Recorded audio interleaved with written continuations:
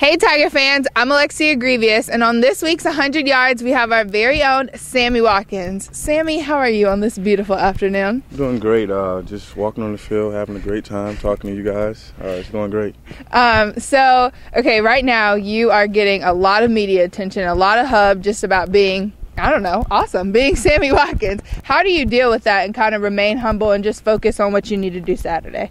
The coaches do a great job of keeping us humble and away from the media. So this has been a great experience, just knowing that the media is high on us, this team and myself, and just got to keep playing the game, and the media is going to come, and just keep staying humble.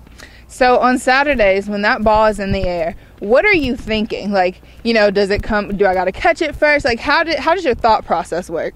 I think one thing, I got to catch the ball, whether it's two defenders or three. The ball in my area, I got to catch it. That's things that these wide receivers take pride in, and week in and week out, we got to catch the ball if it's in our area.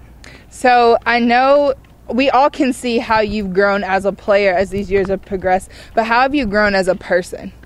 As a person, I've grown for many years in my spiritual life, which is being consistent on the field and off the field, and being a great citizen, and just leading by example to the young guys on the team, and just being a great guy overall from on the field and off.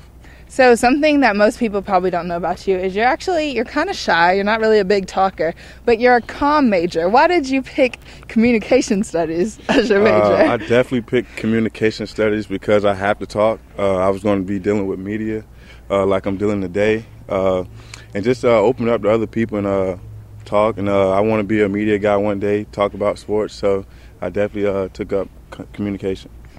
All right, well, thank you for joining us today, Sammy, and good luck on Saturday.